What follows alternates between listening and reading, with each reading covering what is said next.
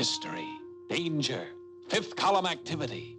Aha, secret weapons, deadly formulas. These are the forerunners of invasion. Say, what kind of an invasion is this? Why, it's just a bunch of kids in a doctor's office. What do you suppose they're up to? Uh-oh. Well, now, these floors are kind of slippery. It's a doctor's office, all right, but these kids aren't sick. No, sir, they're here to fight. To fight the oldest invasion of all, invasion by disease.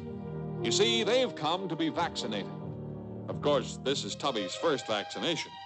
He won't admit he's afraid, but he is a little worried. Well, I guess it'll be okay. What do you suppose this vaccination business is, anyway? Say, that must be the needle. Boy, it sure looks awful sharp. Hey, I'm not going to let him stick that thing into me. It's easy enough to see that Tubby doesn't quite appreciate what we're trying to do for him. I think we ought to take things a little slower right at the start here and let him in on the idea. Explain to him what vaccination really is. And while we're at it, why don't we get the rest of them in, too, so they'll understand what's going on when it's their turn. It's nice of you gentlemen to drop in like this. As a matter of fact, we were just going to call you anyway. You see, the doctor's going to tell us a little story. A story about vaccination. He's going to show us just what goes on inside our bodies when we get sick, and how vaccination will help us get all set to fight off diseases even before they can sneak up on us. Now, in the first place, your body is a whole lot of separate parts, all brought together into one wonderfully organized machine. It's like some big city with a lot of separate buildings or factories. For instance, the heart is the central office for the distribution of supplies to the other buildings of the city. And the blood is really made up of many little workers, which the heart sends to the different factories. Come along over here a minute. We'll show you some of these little workers in person. Of course, we can't show them to you while they're traveling around in your body doing their work, but you can see them sitting still on this glass slide. First, we'll spread them out thin so as to get a good look. There.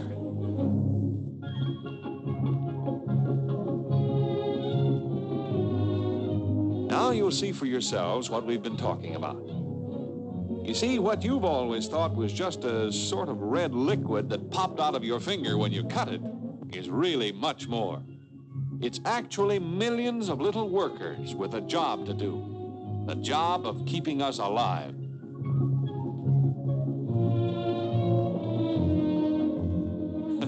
Looks like Rags here has a little bloodhound in him. Well, let's get back to our story of vaccination and see where we go from here.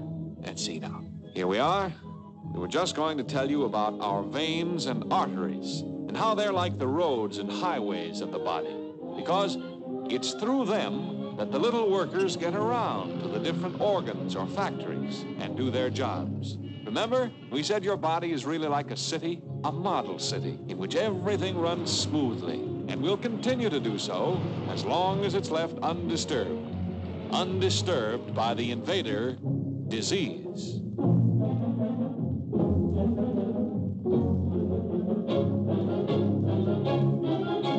You see, the wall around this city has a gate through which supplies of raw materials must be taken. Suppose, for example, that you're loading up a new stock of groceries.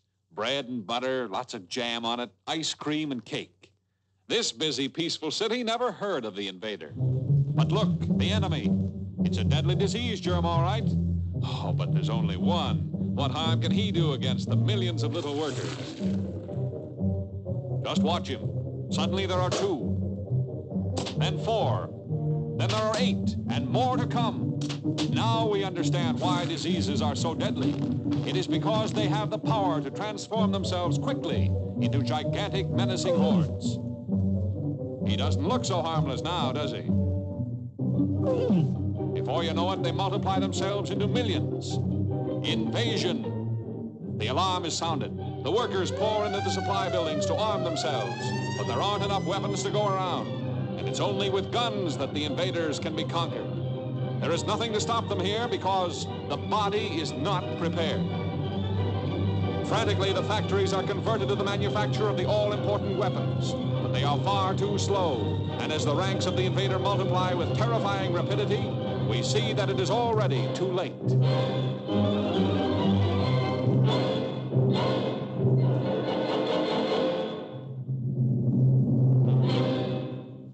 This city is blacked out forever, yet it could have been saved. You see, boys, this city, or rather this man, died because his body did not have arms and ammunition, or in other words, powers of resistance against disease. He was not prepared. And he was not prepared simply because he failed to take advantage of the greatest weapon against disease that medical science has to offer: vaccination. Great men in all the countries of the world have struggled year after year, even given their lives in order that we might live. Jenner, Pasteur, Koch, and many others have worked to create this harmless little fellow who will protect us. He doesn't look like much, does he? But wait until you see what he can do for us. First, we have to get him into the body, and that's where vaccination plays its part. In vaccinating against the deadly smallpox, for example, an ordinary point like a darning needle presses sideways against the skin, letting in a few of the little helpers. But the lookouts inside the body do not know that these little fellows are harmless. They see their wall being attacked and strangers entering the city, and to them it's a real invasion, and the army marches forth to battle. But in this case, there's nothing to fear from the weak, make-believe invaders. Nevertheless, the factories of the body immediately go on an all-out wartime basis. Production zooms steadily upward. But this time, the armies of the body are winning, and the war plants have all the time they need to produce arms and ammunition. They work day and night, 7 days a week, 24 hours a day, building the weapons to fight disease. Meanwhile, the soldiers are easily routing the harmless artificial invaders, and soon the battle is completely won. But look at the tremendous supply of arms and ammunition that the body has made for itself because of vaccination.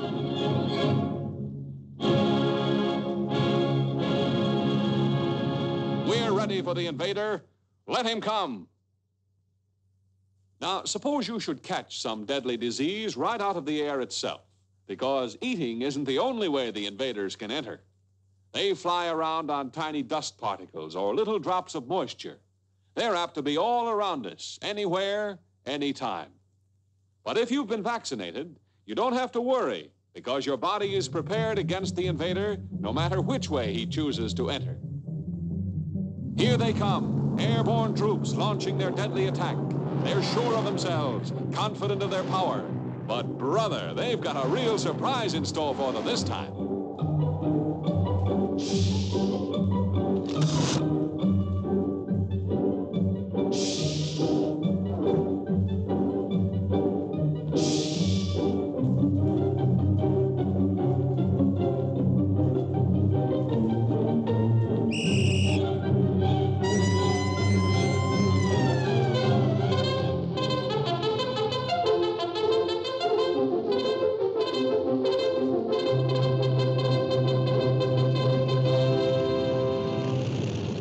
A modern mechanized army moving into battle, equipped with the deadly weapons that they have built up through vaccination.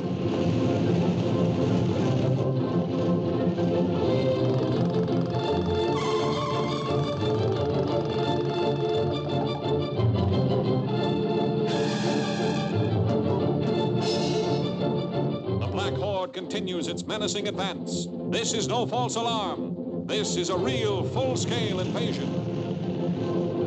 But the army of the body has been prepared. Look, our fighters are knifing through the invaders, slashing them to ribbons. Watch them use the firepower of mobile equipment to overcome the deadly disease germs. On every hand, we see brilliant examples of military strategy.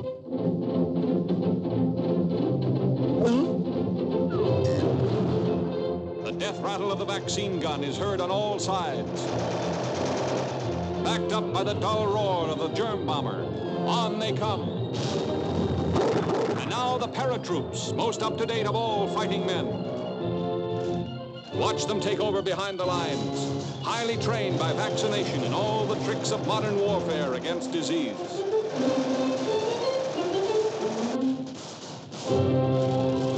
They throw open a decisive wedge, into which rush the overwhelming and victorious army. Victorious because they have arms and ammunition given them by vaccination. Well, it looks as if we have a customer already. Now we'll get a chance to see just what vaccination really is. The vaccine, or as we have shown it, the little helpers, comes in a glass tube. We clean the tube with alcohol, and then we clean the arm.